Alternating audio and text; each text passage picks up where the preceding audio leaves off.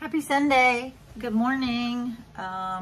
Just got home from church and I wanted to share some things that as I was driving home and before going to church and at church that the Lord laid on my heart.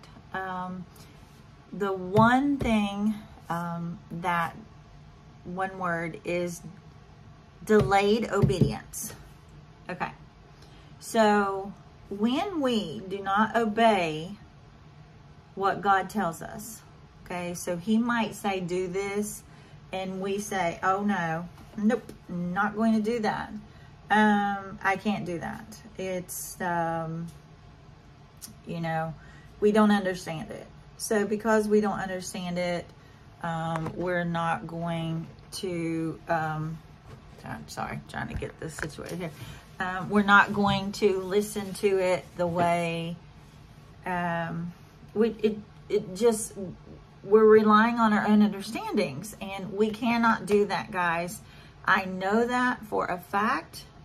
For years, I heard certain things, and I tried, but I just couldn't do it. I just couldn't do it. And finally, I was able to do that, and oh my gosh. Like when we obey the Lord and what he tells us to do, he's in charge of what happens afterwards. And there's so much that happens afterwards when you obey. When you just do what he tells you to do, just do it. Like the Nike, just do it. You will not be sorry. God is the giver of everything, okay? And he directs your paths. Your steps are ordered. He knows where he's taking you. The only thing he needs from you is obedience, okay? He can't make us obey.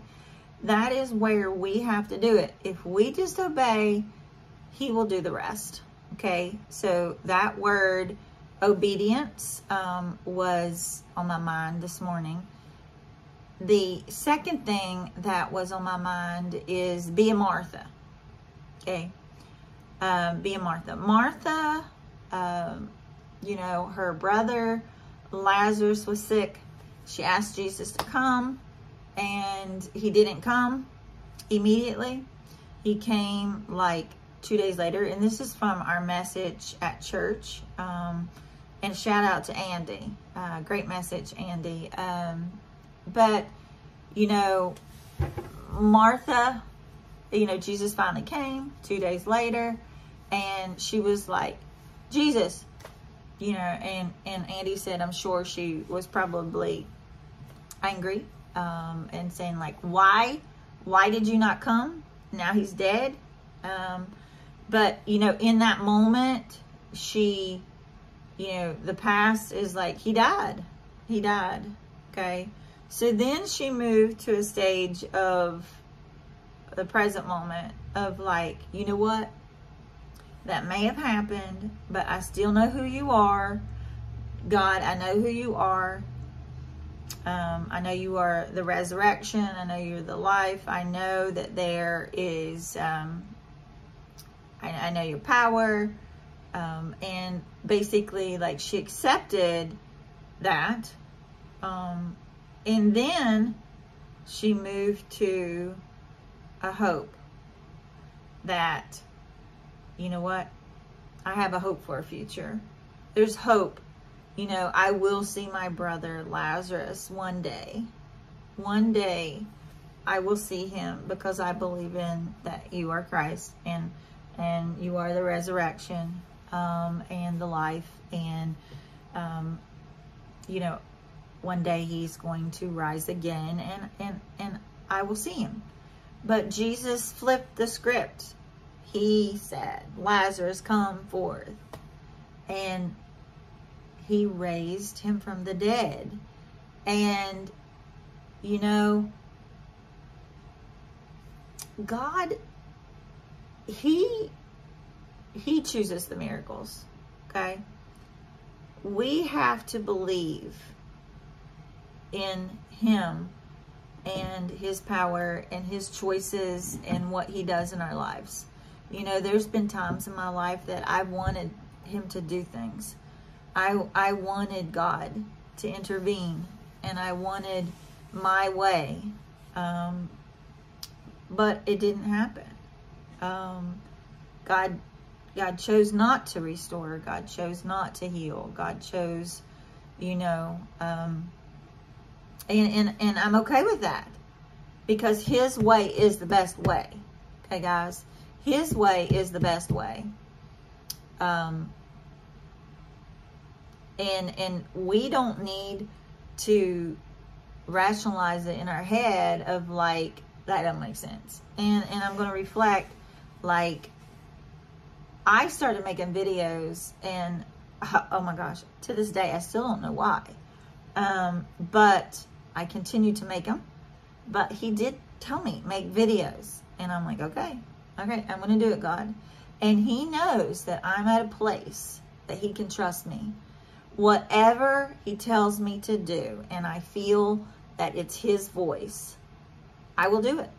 Now I have to discern, like, which it is. Sometimes, you know, we are human, and, you know, we don't always see things clearly, I guess.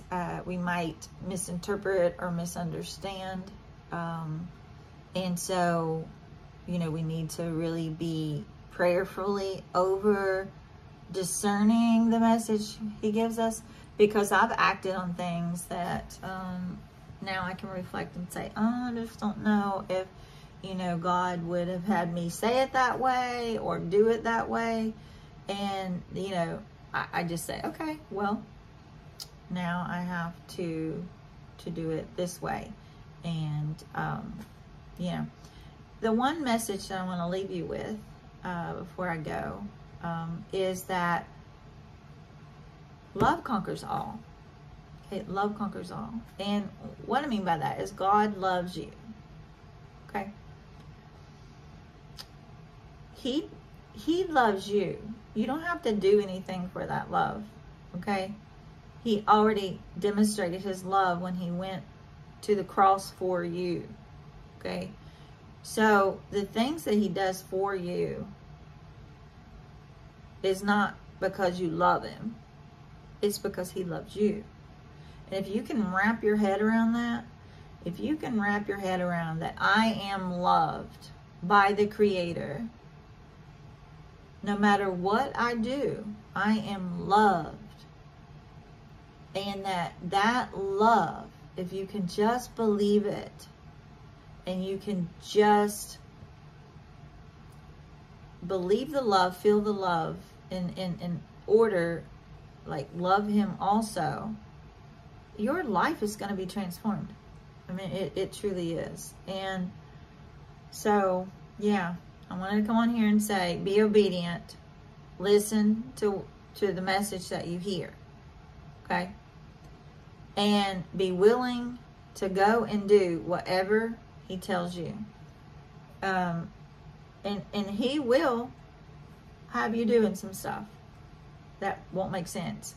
But you've got to do it anyway, because you know that he has a plan for it.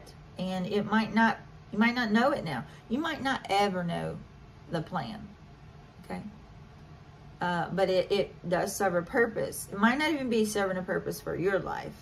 It might be serving a purpose for someone else's life. He might be using you to cause someone else to think a different way, to, I don't know.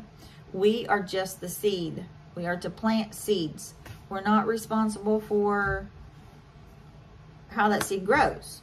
I mean, we can water the seed, but, you know, we're not in charge of the outcome of the fruit or the harvest of that seed. So don't beat yourself up if you are pouring into people and you're not seeing harvest. But you also have got to discern, are those people really, are you supposed to be spending all your time there? watering that when there's no movement. When, like, guys, you can't help someone that don't want help. You can't cause someone to think differently, no matter how much you talk to them, no matter how much you say to them. It falls on deaf ears. You don't go wasting your time. That doesn't mean that people aren't important. You have to plant the seed, but you have to discern whether or not you are called to invest in that person's life, because in all honesty, some people don't want help. Some people don't want change. Some people will never change. But you know, God's in charge of that, not you. And so don't become frustrated or aggravated or whatever. Whatever you do, do unto the Lord.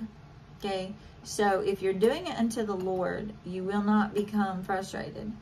And I told someone that the other day. I don't know who. It related to money, I think. I said, you can't expect money back. If you're going to give it, you give it as a gift, knowing that you may get it back or you may not. And so, you know, you've got to determine if you want to give that love offering or whatever, but don't expect it back.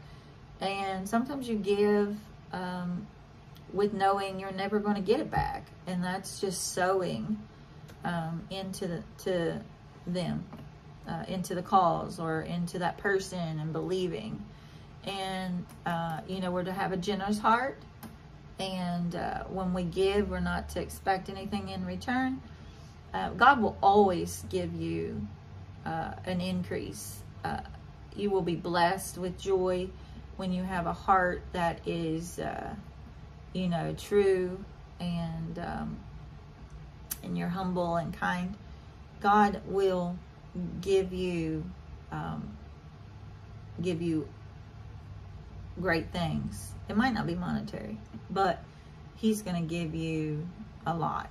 And I'm a witness to a resurrection, to a transformation of a life that's been changed because of Him.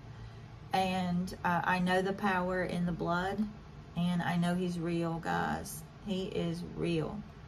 And He wants you to get real with Him, but He wants you to know how much you're loved. I think that is what I want you to know right now, is that He loves you, loves you, loves you, loves you, just as you are. And, you know, when He gets into your heart and you feel that love and you start loving Him back, He will do the transformation. You won't have to. His word transforms. He transforms. And it's of no works that you could ever do. You can't earn it. You can't earn this. So just put Him first and serve Him with a glad heart. And, you know, be available.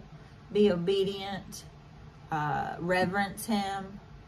And make Him your first priority. He said all these things will be added unto you. You know, and yeah, so happy Sunday. I don't know what you're doing, but I hope that you're doing rest. That's what you're supposed to do. And you can pray for me, because I'm going to go riding with my son on his buggy, and I've never been, and I'm excited to spend time with him, and it's just good. So have a great day, and thank you for listening. Like and share if you get anything ever out of my messages. I don't know. Like I said, I don't know why I started making this, and I don't know where it's going to go, but I'm obedient, and I'm going to keep making these until He tells me to stop. Okay? Thanks, and have a great day.